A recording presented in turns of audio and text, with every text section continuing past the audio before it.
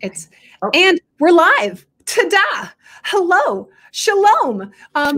I am Mimi, aka Melissa Thornley. If you're here, you know that my name is Melissa Thornley, but this is also Mimi's Global Cafe. So I am here as Mimi, and I am here with the one and only, the amazing Gabrielle Lyon, Executive Director of Illinois Humanities. Gabrielle, welcome to Mimi's Global Cafe. Thank you. You're welcome.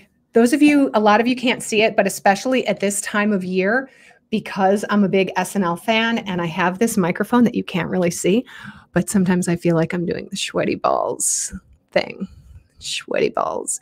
But I'm going to put this back down because I can't keep this bit going for the whole time, but I could if I wanted to. Let's talk about baking. Let's talk about baking, Mimi. We can talk about baking. I have not experienced your baking skills. I have experienced your strawberry rhubarb jam, which is my jam. It is to die for. It is so delicious. Canner. I'm a canner. I don't know what to say. Is there a secret to it? Because I'm afraid to actually try it because I'm afraid I'm not going to do it correctly, and then I'm going to have all these spoiled goods. Right. Yeah. Botulism everywhere. Jam, you're going to be fine. You'll be fine. And it's not going to explode. That's like from the 40s. So you don't have to worry about exploding jars, and you're not going to kill anybody. Unless you start canning tomatoes, then we're going to have a conversation. That's not going to happen because squirrels. I would have so few tomatoes to can, and I would just say these are the ones the squirrels didn't get. Yeah, and that's about it. And then you wouldn't want to eat them or give them away because they'd be so special. They'd be like a museum object. The tomato that survived 2020. Oh my gosh, when I lived in Brooklyn, we had a garden, and we also had a garden apartment. So we had this whole plot of land, which was unheard of when you lived in Brooklyn Heights to have this much land. Yeah. So we planted this amazing garden, tons of tomatoes, and the squirrels, I swear they were like New York badass mafia squirrels. And and they would take one bite out of the tomato and just let it drop. This is like the squirrels kind of giving you a screw you. No, go ahead, try to grow these tomatoes. And at one point I had the window open and a squirrel saw me and started running directly at me, right at the window. I barely got the window down before the squirrel would have jumped at me to like right out of National Lampoon's Brooklyn. The Southeast side has squirrels like that. They're probably tougher than the ones in New York. Let's be real. And here's what you need. You need a little electric fence. An electric fence? Yeah, it's a little electric fence, a little zap on the nose. They never come back. Mr. McGregor's garden. When I lived in East Side, which is, just east of the Skyway, 9700 South, I lived there for like a decade, and I had a big garden.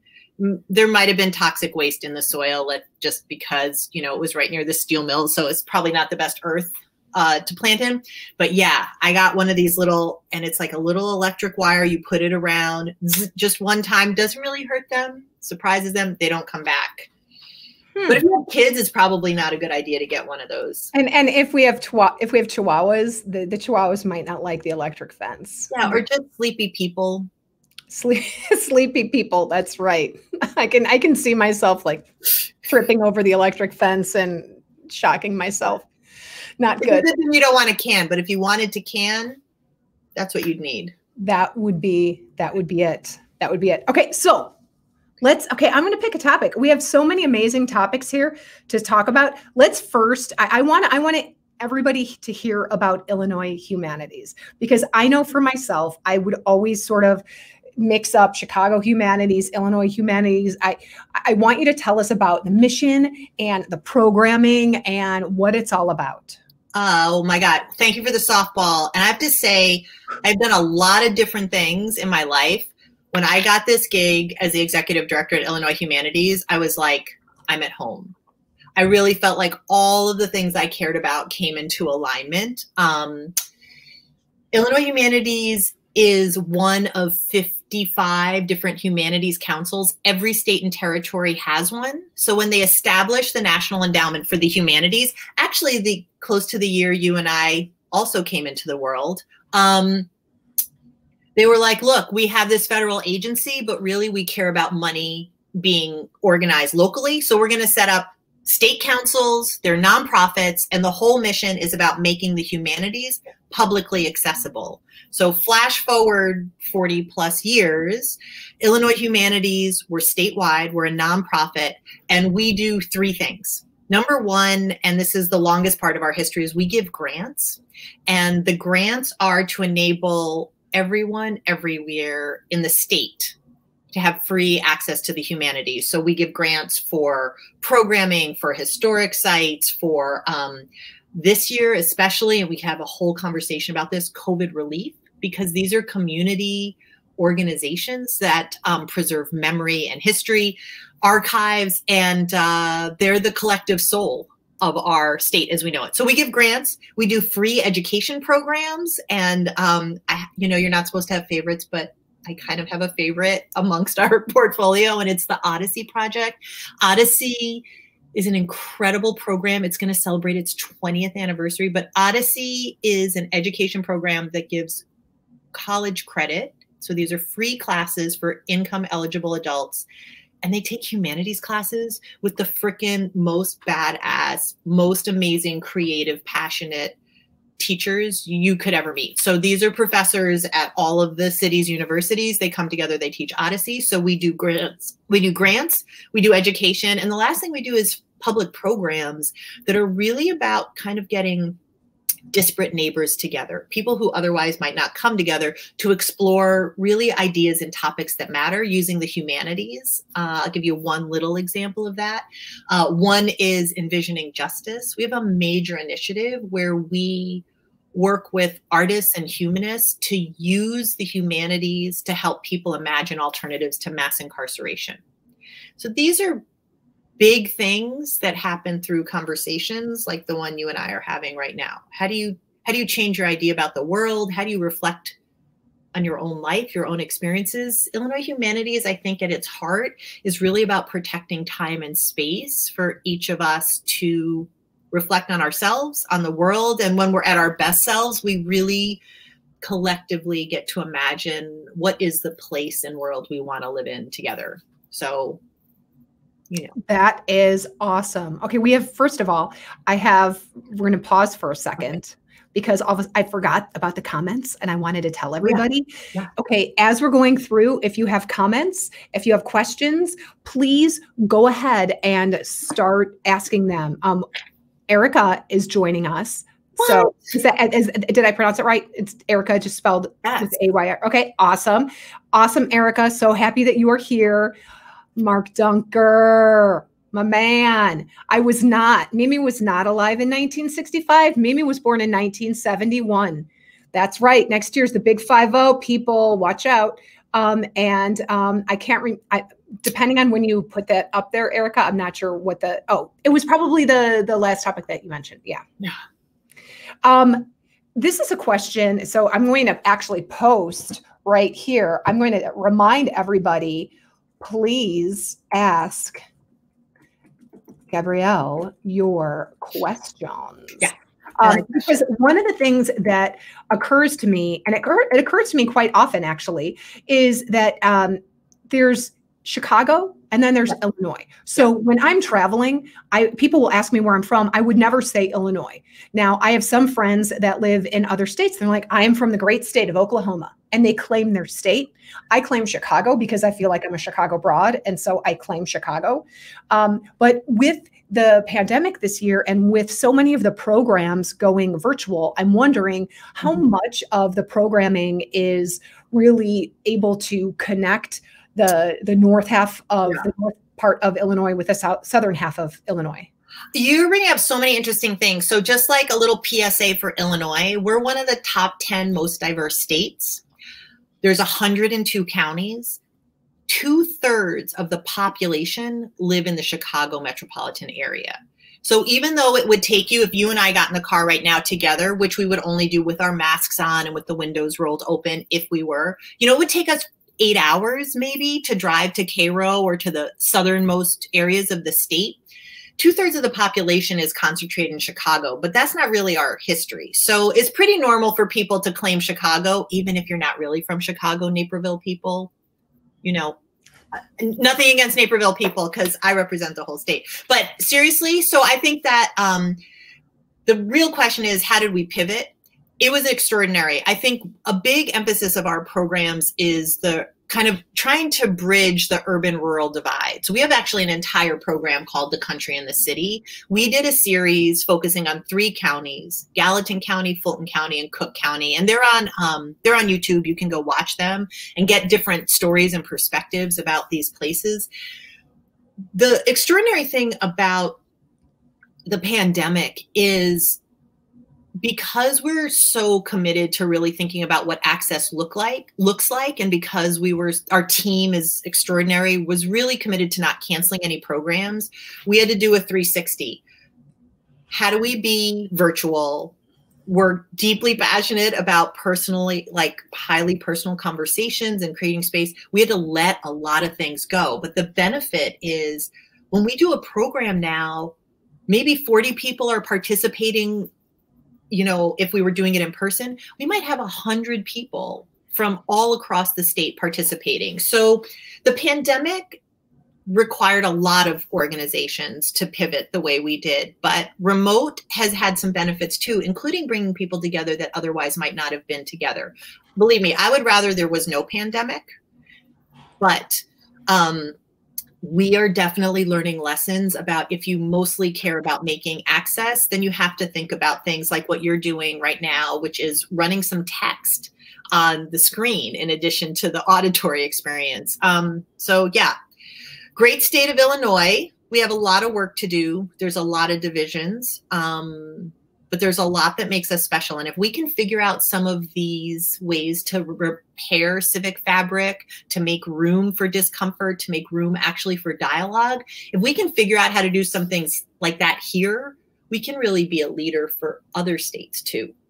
I'm going to put a pin in this. I know this is a public conversation, but this is a pin for a private conversation. There's this organization called Braver Angels. I don't know. Okay. Okay. Yeah. So I totally want to be more involved with that and creating those dialogues, because I'm going to be honest. I am also like a guilty party when it comes to some of those conversations. You know, we were talking before we went live about The Crown. And one of the things that I love about The Crown is the Queen. And obviously it's Olivia Colman's version of the Queen, right? We don't know that it's like really how the Queen is, but just that notion of the Queen being neutral and just, you know, doing the wave. I am not a neutral person. I end up getting so excited and passionate about what I think about.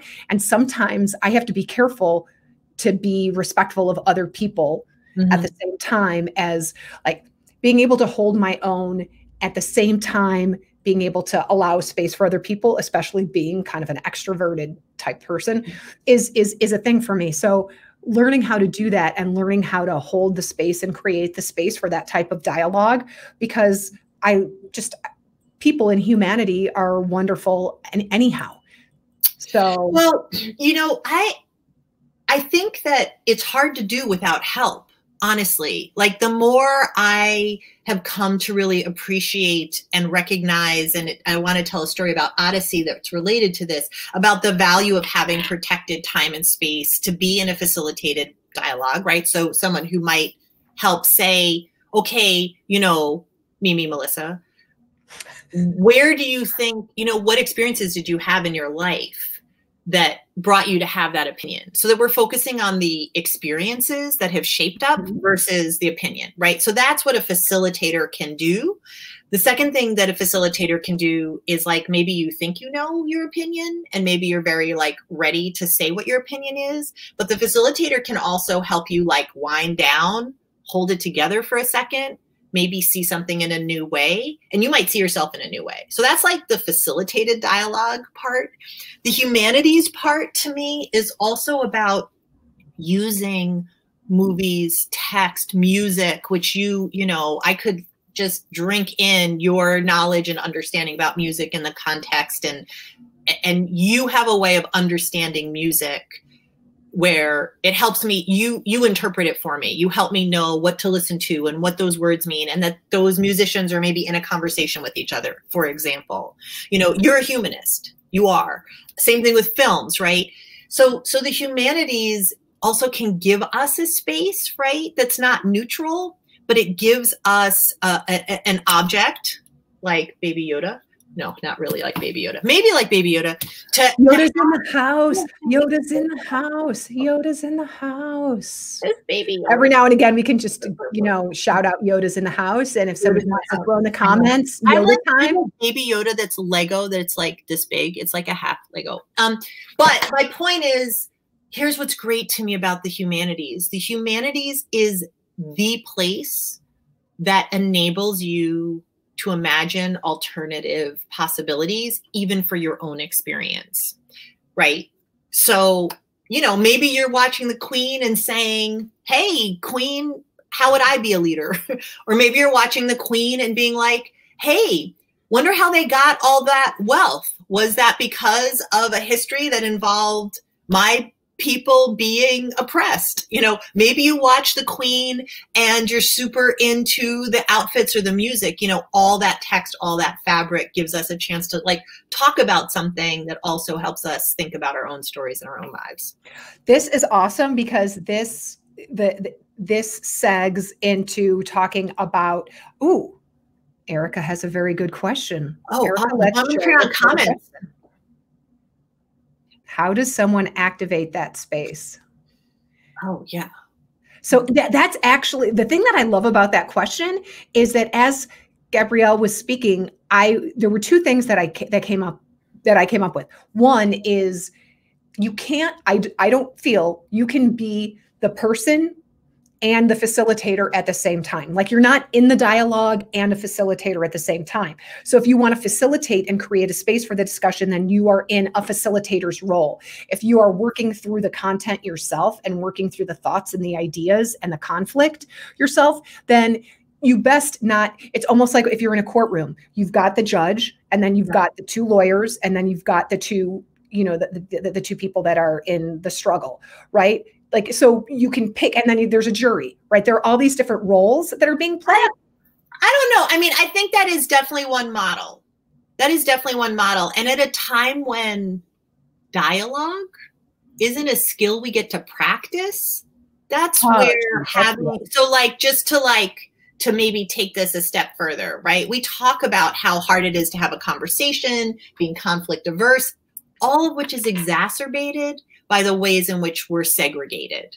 We're segregated by our economies, right? So if I'm more well off, I tend to live in places where there are less people who are not as financially well off, vice versa. Racially, we're segregated, right? So there's a lot of ways in which we tend to increasingly know people who are like us. So that also takes the burden of the skill development off of us. So I think having a facilitator, having protected time and space, using the humanities as a way to open a conversation is great. But I love to imagine a world in which the humanities is central to how we do everything. That you can't have an infrastructure project to build new viaducts without also making room for talking about memory and meaning and maybe what kind of monuments are happening by erecting that viaduct, you know, like that kind of thing. But also your depiction of like, either you're the facilitator or you're the participant. I have a belief that when you get to practice really listening and reflecting, you then don't need a facilitator as much as we're all starting to be more practiced in, I don't know, there's both civil dialogue, absent from, like, we don't have a lot of models, we don't have a lot of experiences, and there's also civic dialogue, which is where all of us maybe are having this conversation, and Mark and Erica, we're all having a conversation. And we're also having a conversation about decisions that affect the community or how money is spent or what kind of quiet time there is in our apartment building or that kind of thing. You know, really participatory civic experiences that are both civil but civic. I love that. I love that. My friend Ellen published a book. Was it this year? Actually, it might have come out last year, called The Civility Project. And it's all about civility and creating civility in space, which makes me excited. I agree with you in many, the thing that pops up into my head is, okay, marriage counseling. You're there and you've got like your therapist, and then you've got the two parties, or like, I was talking about having a judge and all that. But there are times how there are spaces that are created for facilitation and for healing and for understanding. Right. And some of them are more formal, but then where can we create informal opportunities for that space to be there? So in a dialogue with your cousins, or with a family member, or with a friend that you says something that kind of triggers you, like those types of things, like how to create that informal space. I'm kind of thinking about back to the origin question, right, that kicked this part of the conversation off with Erica. So a couple of things. Number one, Illinois Humanities quarterly offers free facilitation training. It's free, and it's for anybody that works at a nonprofit organization. And if you mentioned the Mimi Cafe, we could probably get you in.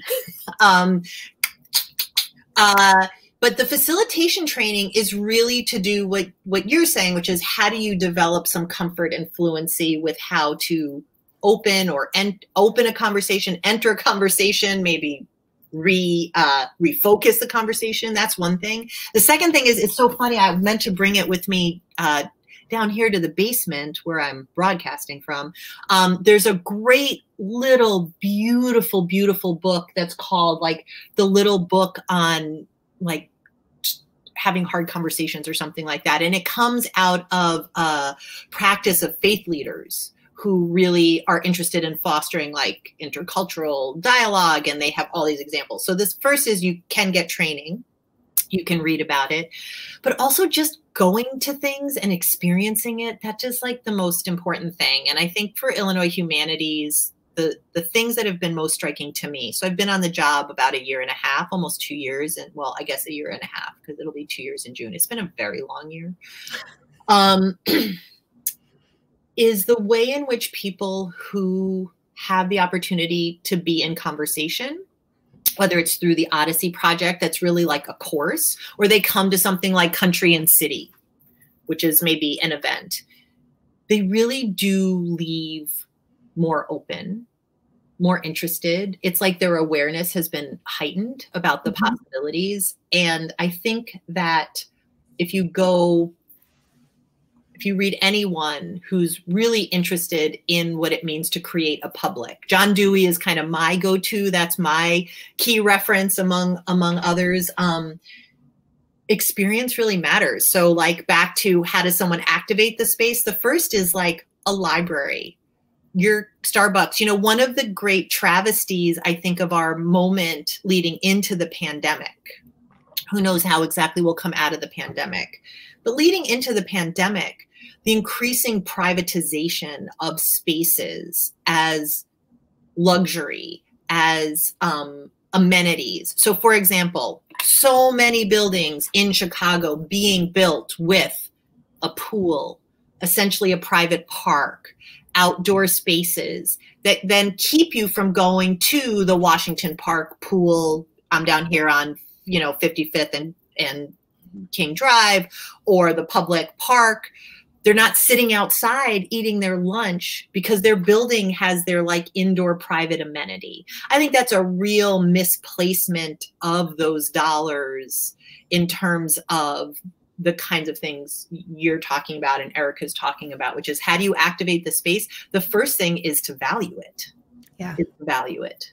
It's interesting because on first blush, you wouldn't necessarily think. You think, oh, wow, that's so cool. My building has a rooftop pool, right? And then I stop and I think about all the summers I went to Hinckley Pool in Park Ridge and hung out there, or went to Oakton Pool, whatever the pools were. Right. And then you encountered other people. So I'm so sorry. This is so rude. I'm texting my mom because I told her I was going to call her. I just had to tell her, sorry, that's so rude. Oh, no, that's okay. Especially Sorry. if your mother, like my mom is probably watching. And if she's not, mom, shame on you.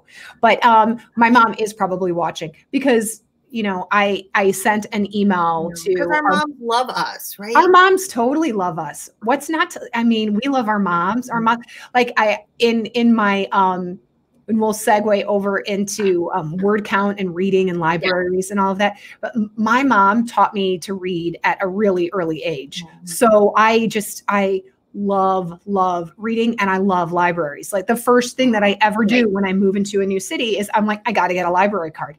And to the point where like when I lived in New York, the only way you could get a library card in New York was to have a New York driver's license. So I had to give up my and I wasn't driving in New York. I never drove. I lived in New York for 2 years. I never drove once in nor around in New York. No. There's a shout out for Libby. If everybody listening doesn't know, you can read library books, magazines, movies. A friend of mine just told me she gets the Wall Street Journal. She signed up. I have done a huge amount of reading. I'm a huge fan of the public library. As a working mom, it's been hard to get there. Libby has transformed my life. I've read some of my most favorite books this year via Libby. Thank you very much. And as we get up for Word Count, which is the readathon event of the year for Illinois Humanities, I encourage you first and foremost to check out your public library via Libby, right, on your device. Go to your independent bookstores, and I'm happy to send a link. Or, read a book that you love. Reread it. You already have it sitting next to you. Reread it. So this was talking about reading in libraries. So this was, I said I was going to do a little. Oh, your mom's here. Oh, my mom is here? Okay, let's see here. Let's see. I'm here. That's awesome. Okay, so that's a picture of my mom with a martini. My mom is not like a massive drinker, but I've got the one picture that I have of her drinking a martini, and it's a pink martini. Is her profile picture? Go mom. That's so cute. Okay, so my mom is going to actually love this. Okay, here we go. I'm going to share this screen. Watch out, world. Watch out, world. Okay, it should share. Okay, can you see it? I don't know that. Okay, so can you see the arrow or can you just see the picture? I can only see the picture. Okay, so anyhow, the girl on the right, that would be me. Stop. And so one summer I volunteered at the library, the Park Ridge Public Library. And so because I love summer, but I don't really like the sun. And so rather than be outside playing, I was like, I'm going to shelve books and restock books. So that's great. I lived in the library in Bogota, New Jersey. It was the best place ever. Loved that library. Loved it.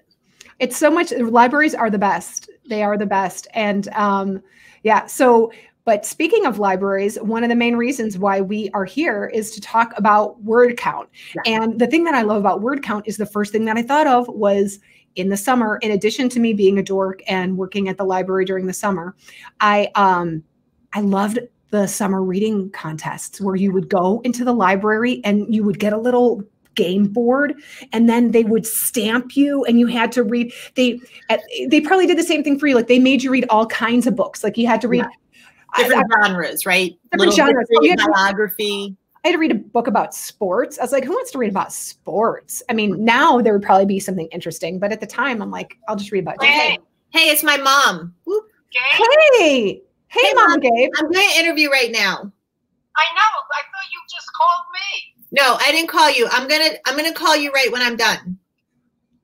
Bye. Bye.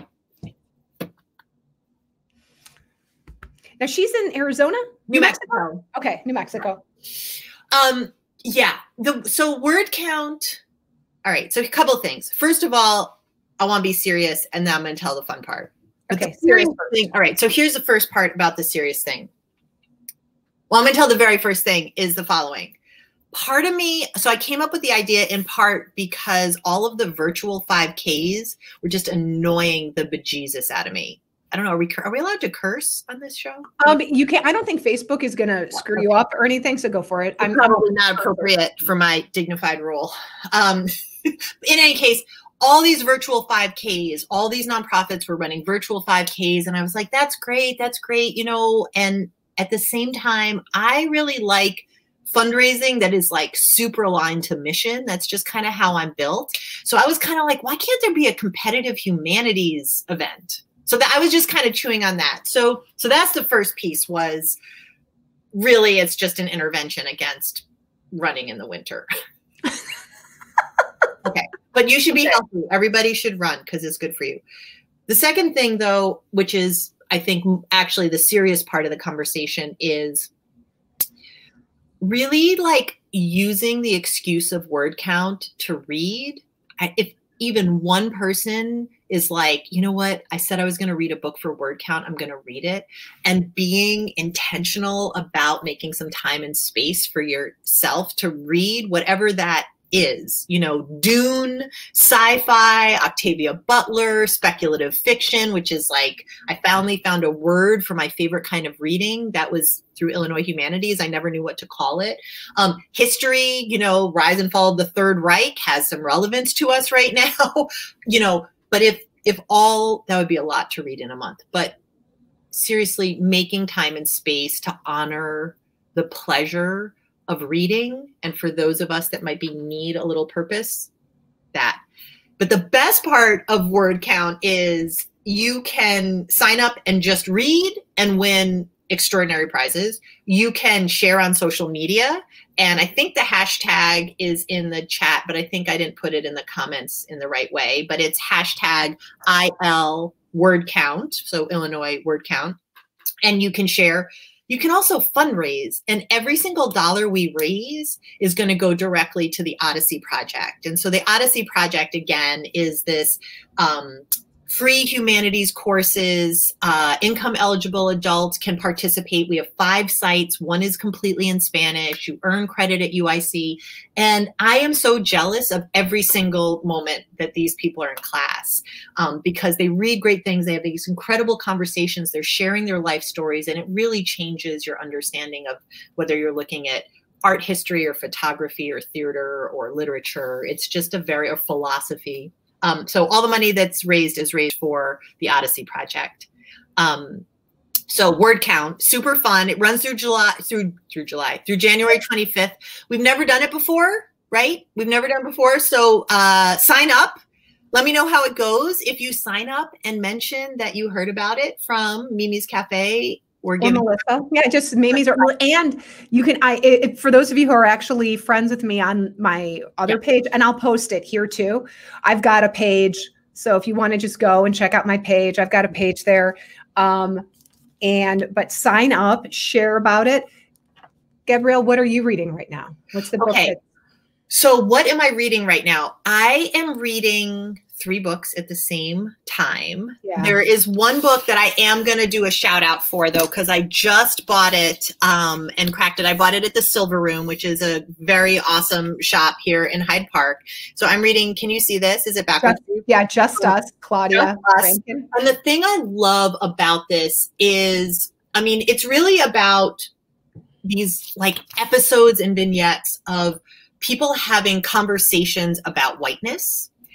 And so that is something that's relevant. You know, I am a white woman leading a nonprofit organization that is deeply committed and concerned to things like racial equity, trying to have a better understanding of how we can be more of an anti-racist organization. So the subject matter is interesting, but I'm also trained as a historian and a documentarian. And I also love it because it's like snippets of conversation she's overheard, excerpts of essays, her own like diaries. And so it's also just really fascinating as a pastiche of ways of capturing narrative. So I love that. I'm reading The Long Haul, which is, I'm an educator. So really I was trained as a historian, but really I'm a teacher.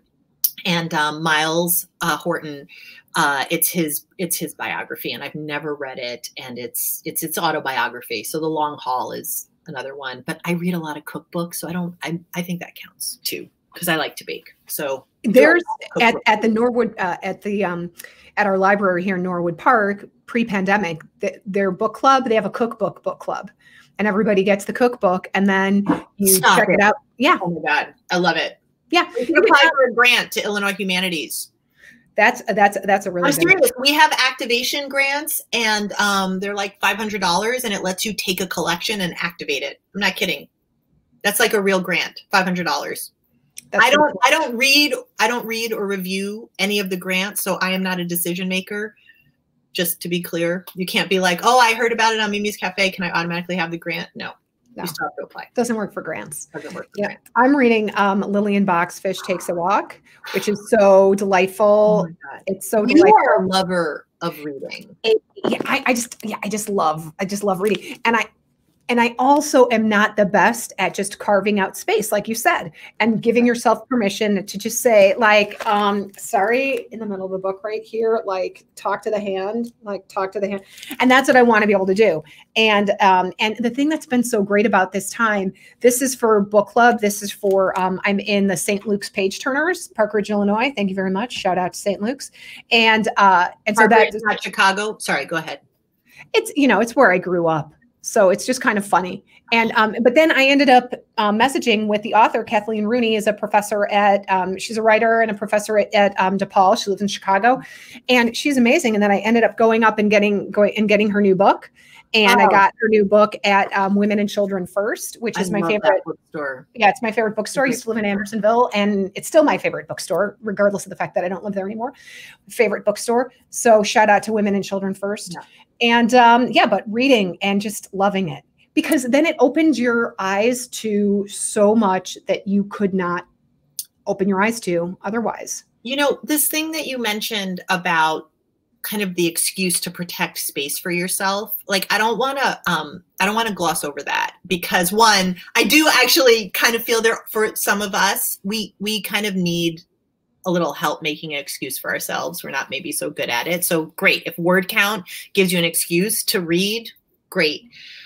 But the other thing is the humanities is like critical for us to be able to be more human and more humane. And so many of us are turning to like television and movies and to help us feel less isolated, whether they're on YouTube, right, or Instagram, or on Netflix, or on, Channel 5, whatever. All the places.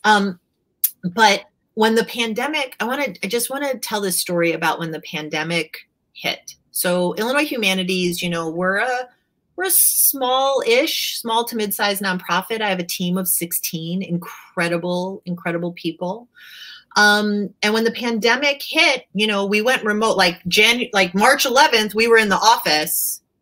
And the next day, like we weren't, so like everybody else. But all of our programs are about bringing people together. And Odyssey was in the middle of their semester. And the team that ran Odyssey was like, what are we going to do? We'll check in with the faculty. We'll check in with the students and like try to figure out are we just going to end? Like, how are we going to do this? There's supposed to be another couple classes.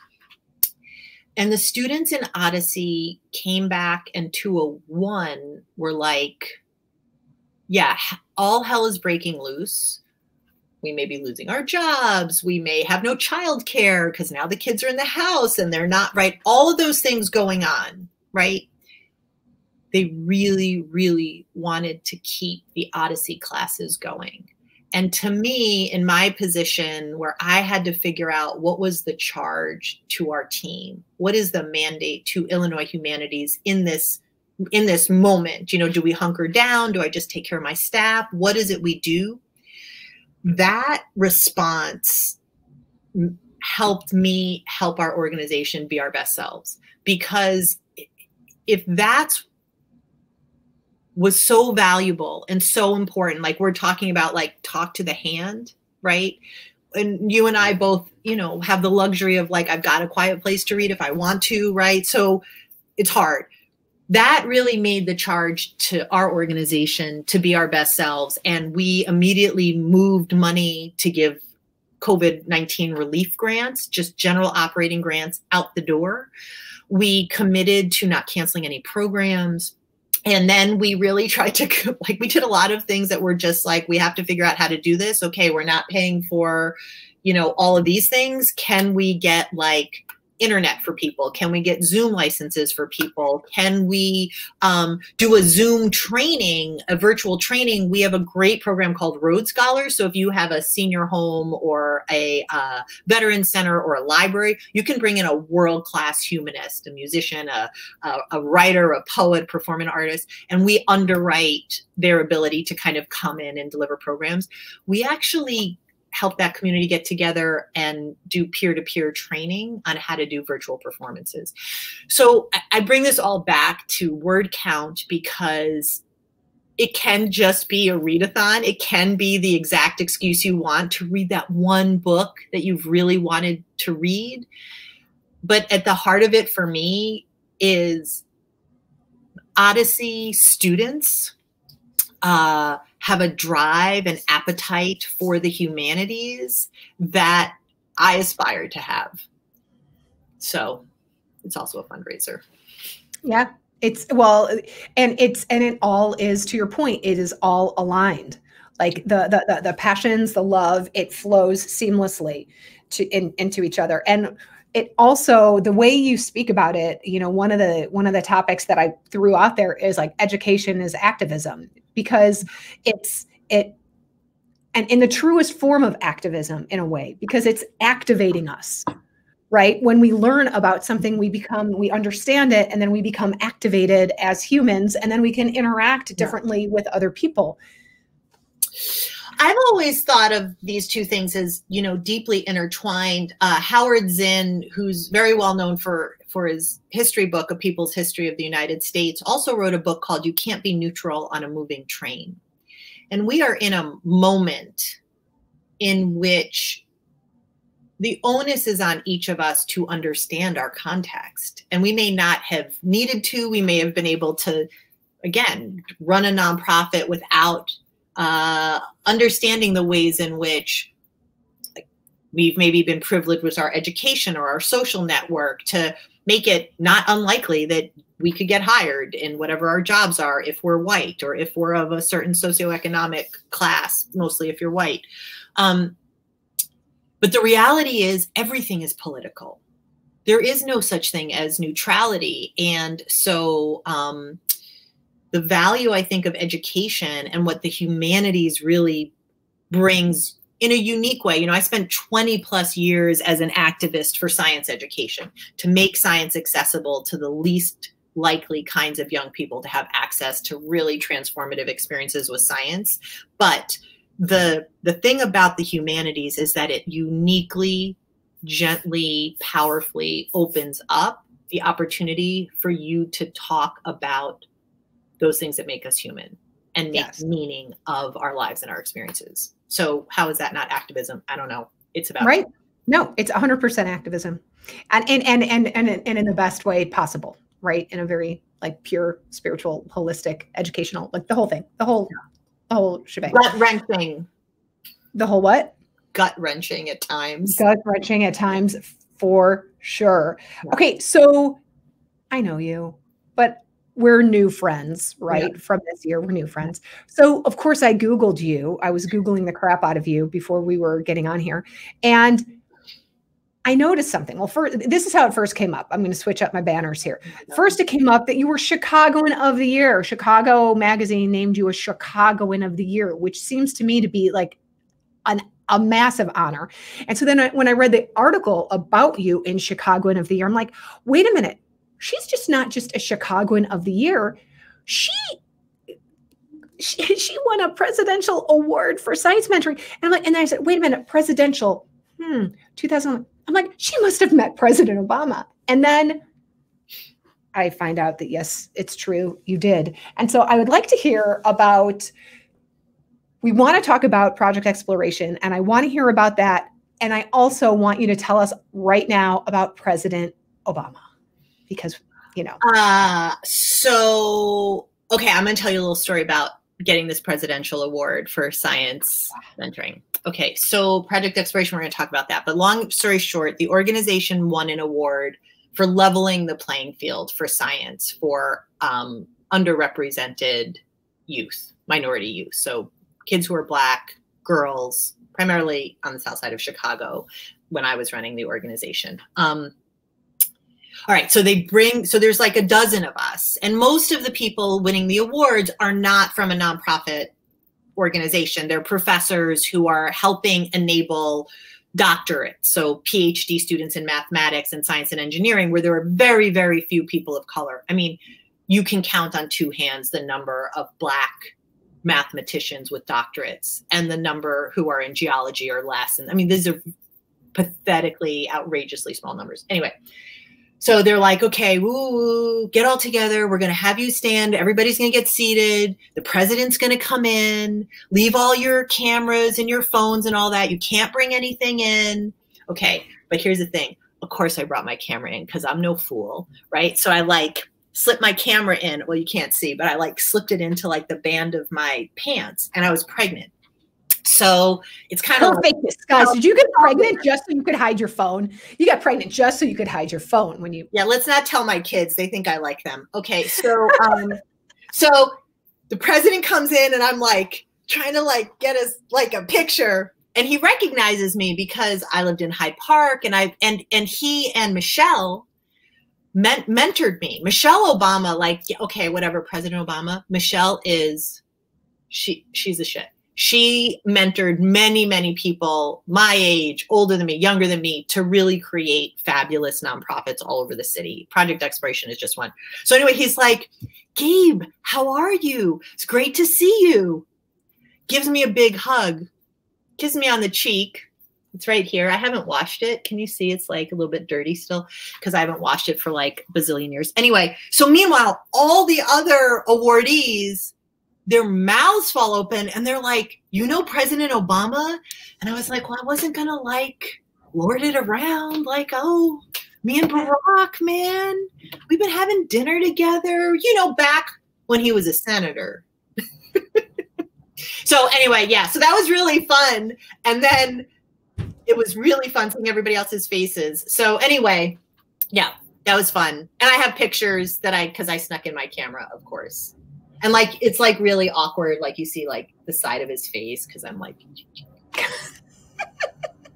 that photographer, worst photographer in the family. Yeah. But you don't have to be a great photographer to get, I mean, it's just, really fun. But I love that picture. I actually feel like I need to see that picture. The thing about that award was not this scene I just described. The best thing about that award was when I got back, I went to Kinko's and made color copies of that award and mailed it to every single one of the 308 students in Project Exploration.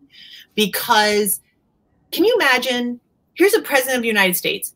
He's the first Black president. He's standing at the podium. He's giving a national award, and he names Project Exploration and the young people by name, not all 308, but he says, you know, and these young people of Project Exploration. And it was like my feet couldn't touch the ground. I didn't feel the ground. And that meant so much.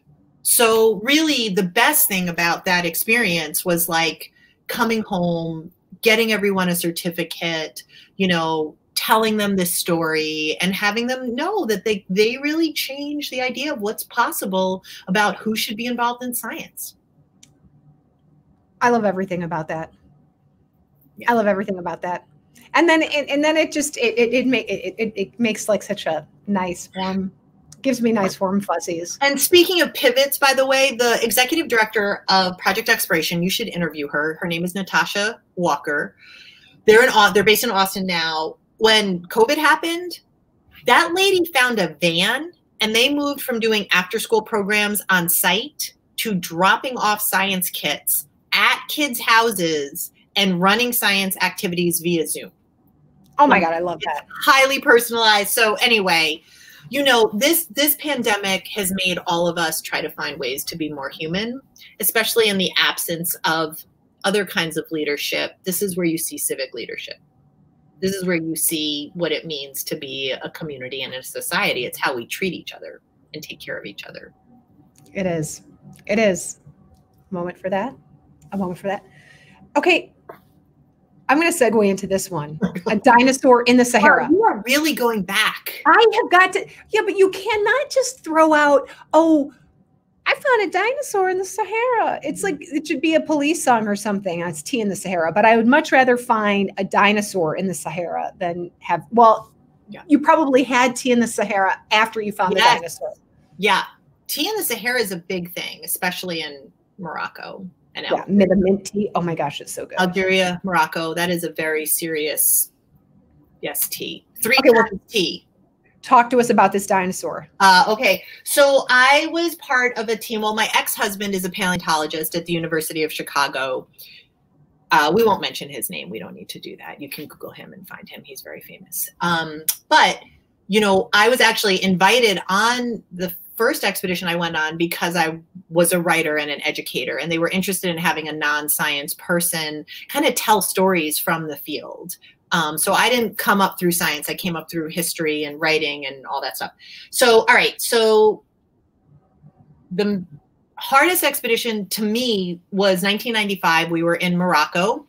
We were doing a lot of work and finding a lot of nothing. And I won't get into all of the details because you can watch it in National Geographic. But I did find a dinosaur, a very beautiful dinosaur. It's about 36 feet long. It's very svelte.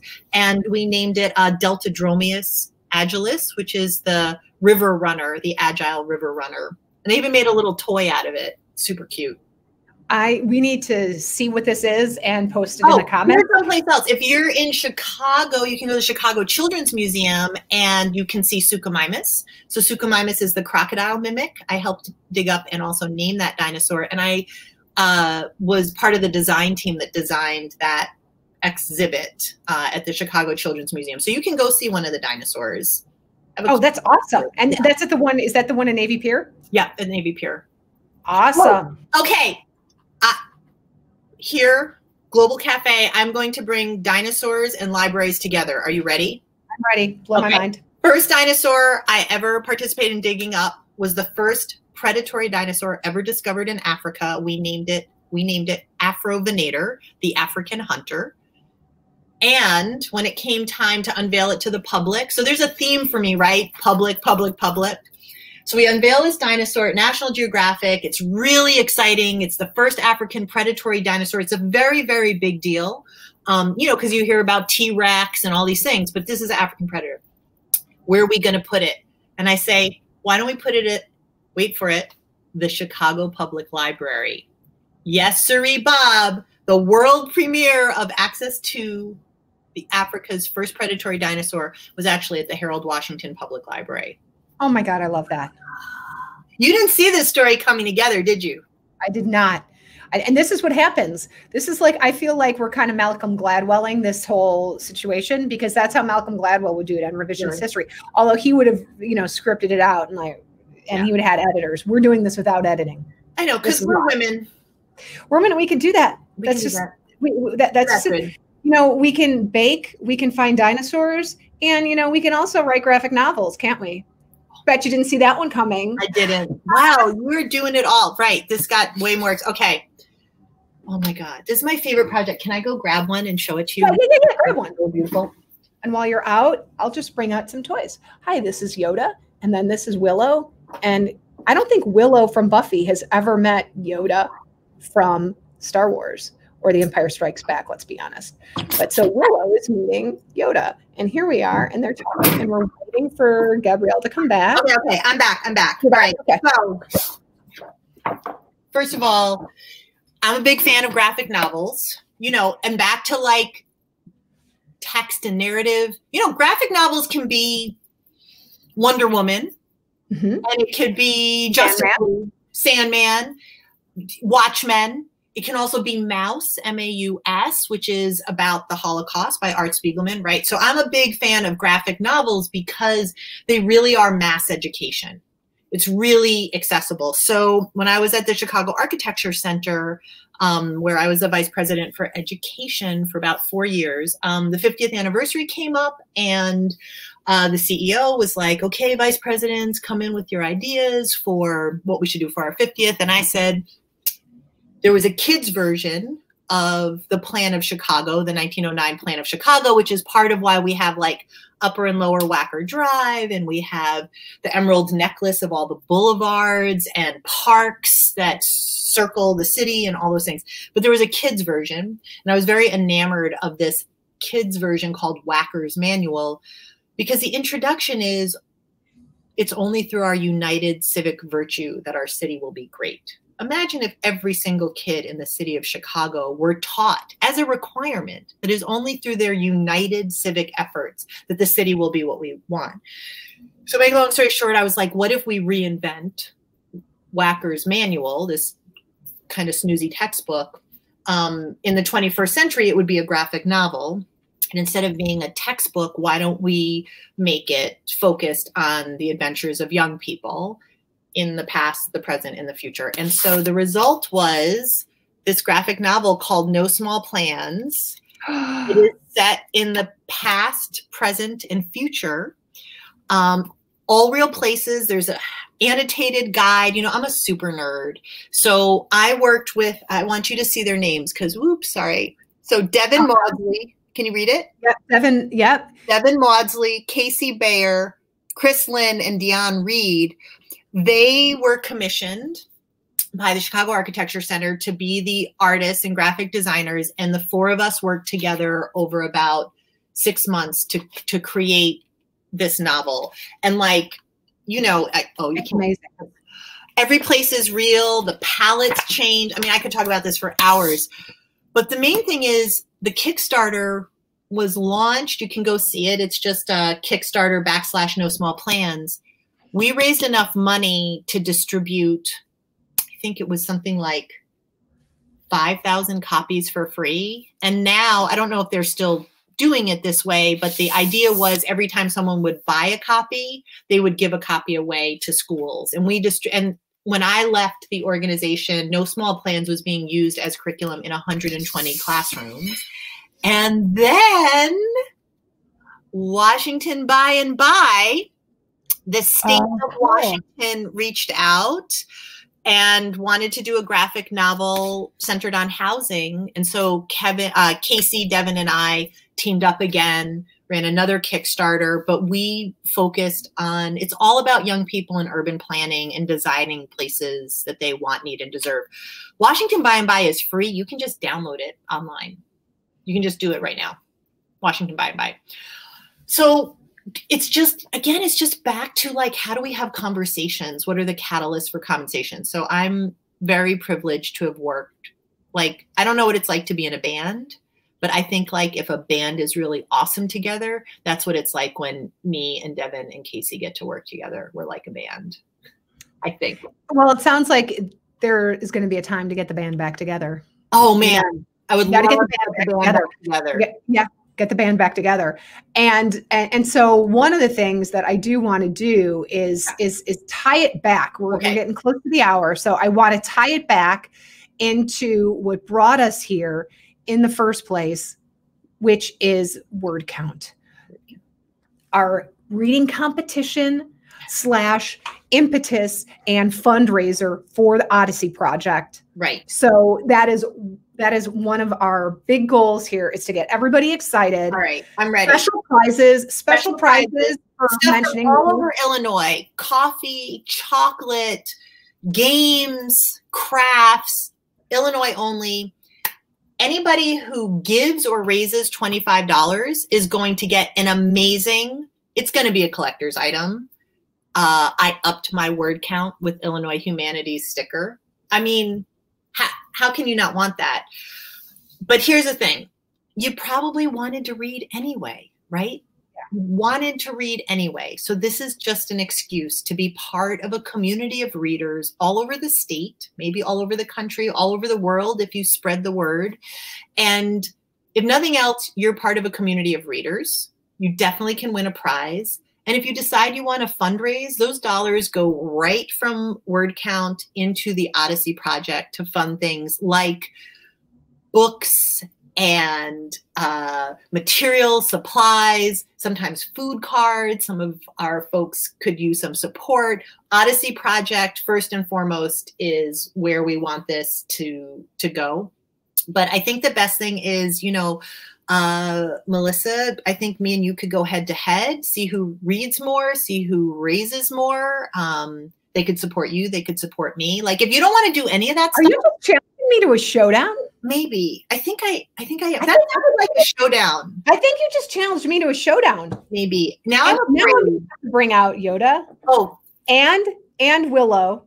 I'm Yoda and Willow, and I'm bringing in Bowie, right? Like, all the toys are coming out now, Gabe, because like if you're challenging me to a showdown, I'm bringing Buffy and Willow. I'm bringing Yoda. all right. I don't really want to go up against Buffy, but Voltron's here. Oh my gosh, that is pretty awesome. Voltron's here. Voltron turns into cats too. Okay. I think I'm allergic to cats, so I don't need in that. a time of, you know, Melissa, I'm just thinking about our context of our moment. Yes. And I'm so grateful that you invited me to spread the word about Illinois Humanities and word count, because there's nothing like the humanities to bring us together. And rather than challenge you head to head, I think we should unite forces and come up with a shared goal. What do you think? Oh, that's not a bad idea. Yeah. That's not a bad idea. Maybe we can challenge each other to be We'll challenge each other. We call this collaboration. collaboration. Or compa collaboration. There's a word for it. There's a word for it. But, Okay. you know, I'm good with the competitive humanities, but I think we're both doing it for the right reason. We're aligned. We're Our aligned goals- in our Yeah, company. so here's the deal. We have aligned goals. Yeah. And we're I'm just competing gonna for the either- common good. I'm Right. either We're not raise competing more against than each you other. or raise more money than you. Yeah. One of those two things. Yeah. That's And- what I'm going to do. And we're going to end this on a fun. We're going to end this on a fun Okay. note. This whole thing Right. has been super Right. fun. But I thought, okay, I'm going to do one of these speed round things. Everybody does these speed I've rounds. never done that before. I'm going to do a speed round. Okay. I came up with these right before. I'm we nervous. got on the Now I'm thing. nervous. Okay. Okay, so question number 1. Yeah. What is the class you wish you took in college? Which I took in college. Oh, I wish I had been able to like dissect things. So I guess, college class. Shakespeare plays. Shakespeare play class. Shakespeare Okay, very plays. good, very good. Okay, so this will help with your dissection, possibly. Okay. What is the club you wish you had joined in high school? Theater. The theater club. Of course, you're very dramatic. Very dramatic. Okay, what's the concert you wish you were going to tonight? Any concert. What concert if you could go to any concert in the world, it doesn't have to, the band doesn't even have to be together anymore. What concert would you go to tonight? 10,000 Maniacs. Okay, you got it. Okay, That's a band. it is a band. Your favorite poet. Favorite poet? Oh, I have a new favorite poet. My current favorite poet is Audre Lorde. Is she a poet? Yeah, I would call her a poet. I was gonna say also Walt Whitman. I'm reading. I don't know. I'm new to poetry. Those are both good answers. Solid answer. Okay. Yeah. The next movie you would like to see in a theater. Oh, hands down, Fast and Furious. Awesome. That was really easy. Yeah. You can see where I live. That's awesome. Okay. And then on a nice poignant note. Oh, no. I have two more. Wait, can I change my answer about my favorite poet? Yes, you can. Okay, I think my favorite answer, my favorite poet is Angela Jackson, the new poet laureate of Illinois, who is amazing. And she was just named the poet laureate like 2 weeks ago. Congratulations, Angela She's a Jackson. Rough Rider in Chicago. Angela S. Jackson. Yeah. Awesome. Okay, cool. Your favorite kids book that's not a graphic novel that you were involved with.